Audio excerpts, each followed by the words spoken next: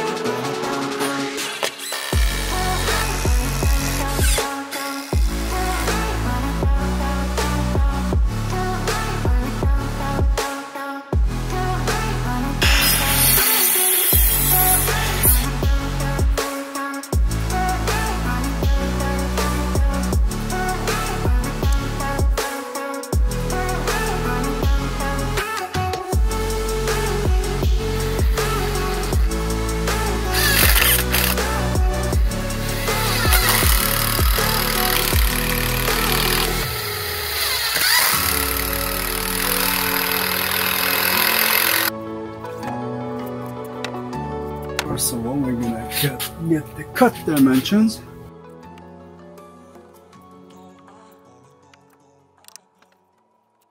That's our cut dimensions. Okay, now we're gonna go cut it. What do you think about that? I think you just built yourself a third arm. Well, I wish it was a third arm, but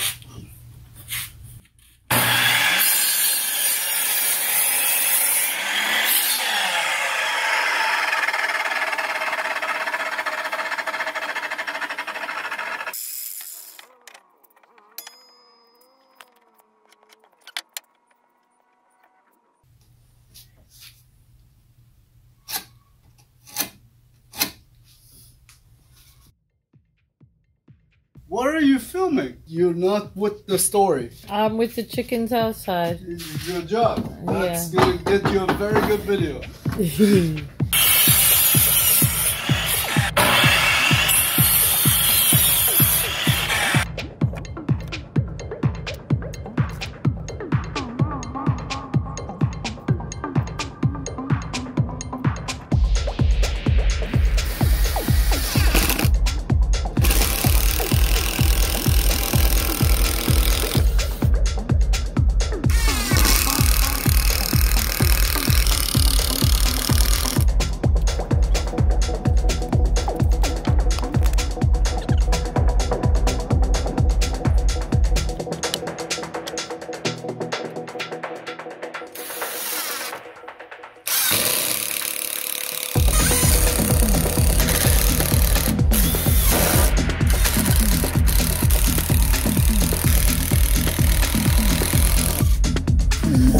We got ourselves two sides of the bed that are cat proof.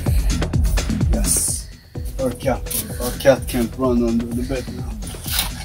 What we need to do is figure out the exact width of the bed so we can mount it properly. And for that, the best way to do that would be to put this box springs on top of the bed, or the bed frame. Problem is, the bed frame is not going to stand by its own yet, so we're going to have to help it stand somehow. So, what are we going to do? The best we can do, the good old barbarian way, just put stuff on the floor and put the box on top, and then mark it.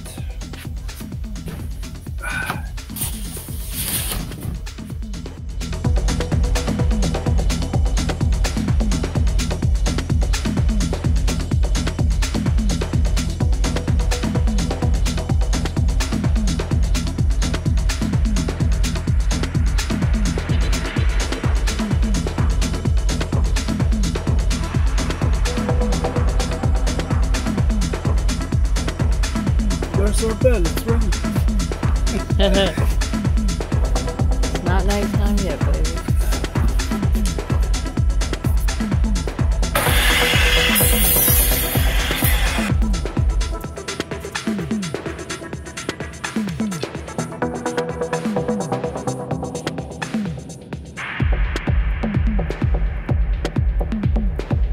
Now that we have all of them marked, let's go cut them.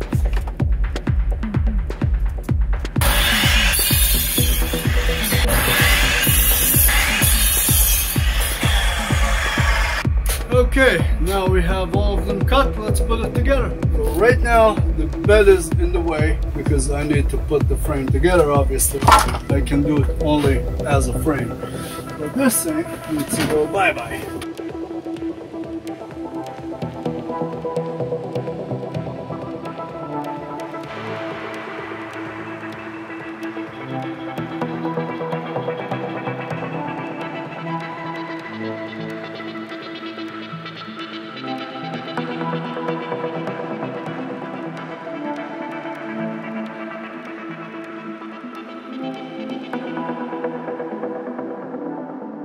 And since this piece is long enough for two, then we're going to mark this as the one we're using.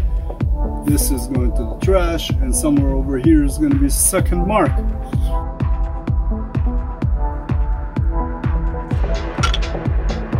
Now we got everything cut, and let's put it together.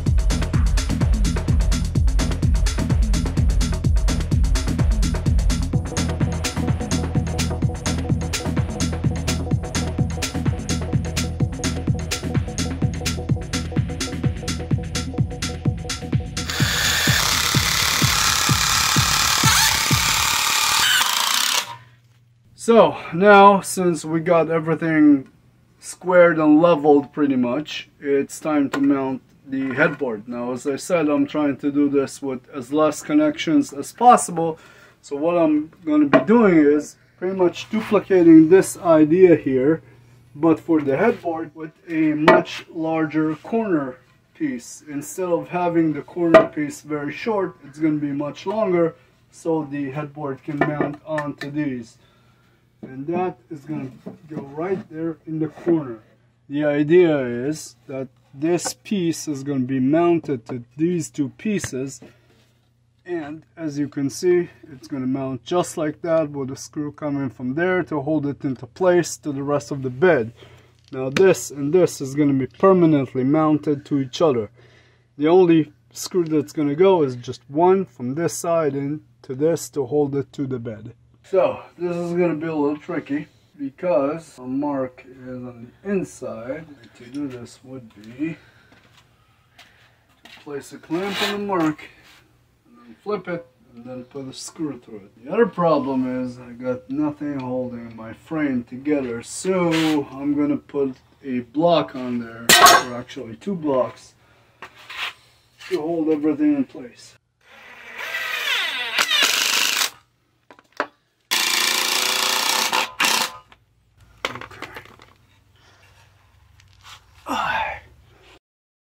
Hi guys, so if you made it this far into the video, that means you enjoyed the video and I did my job keeping you entertained.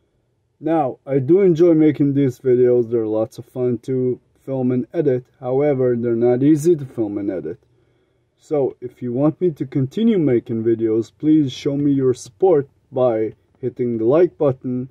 If you like my content, please subscribe to the channel. Hit the notification bell if you want to see new videos. And of course, if you really like my channel and you want to help it grow, share the video with as many people as you want. And let's get back to it. Thank you very much.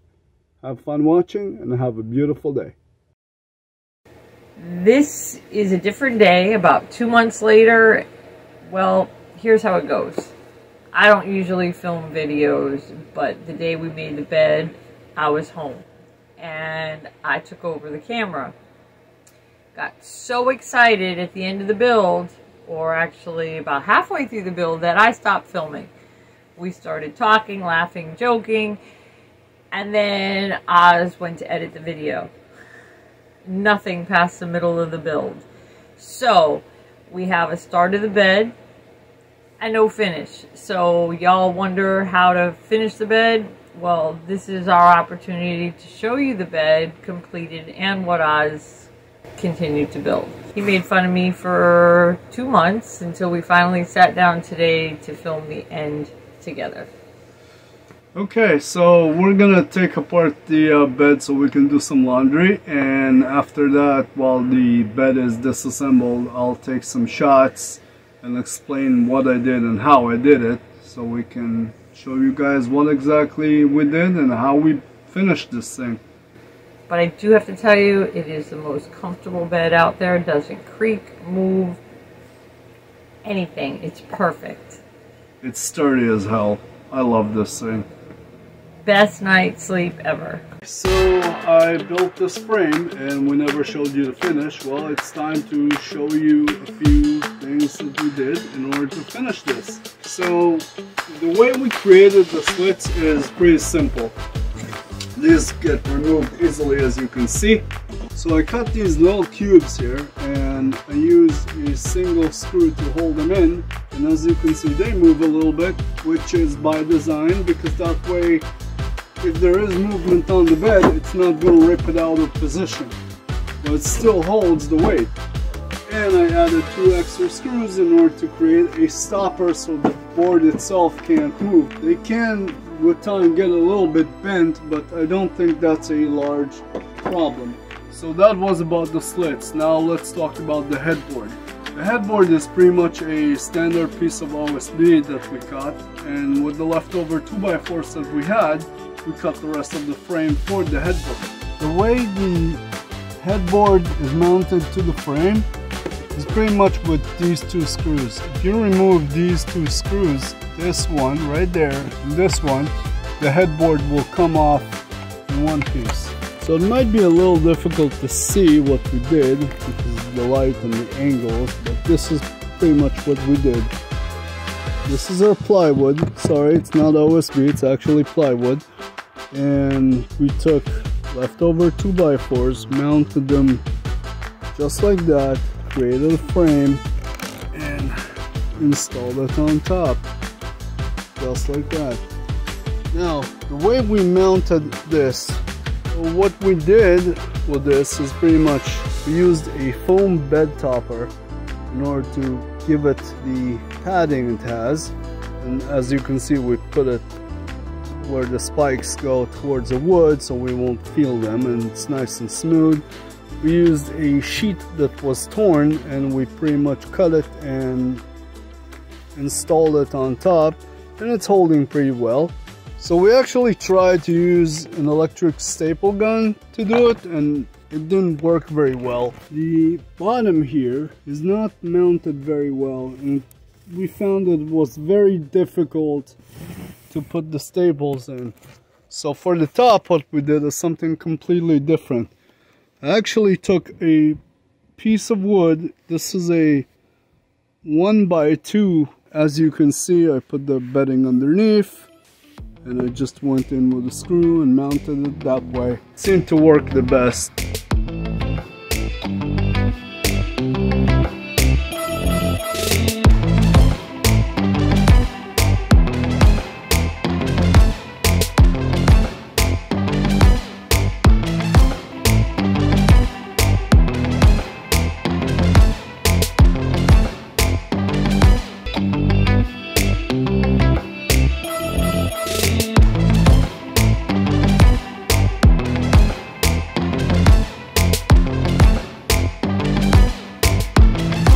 So yeah, there you have it. That's our bed video. Guys, if you enjoyed this video, you might enjoy that one over there. So go check it out, and I'll see you on the next one.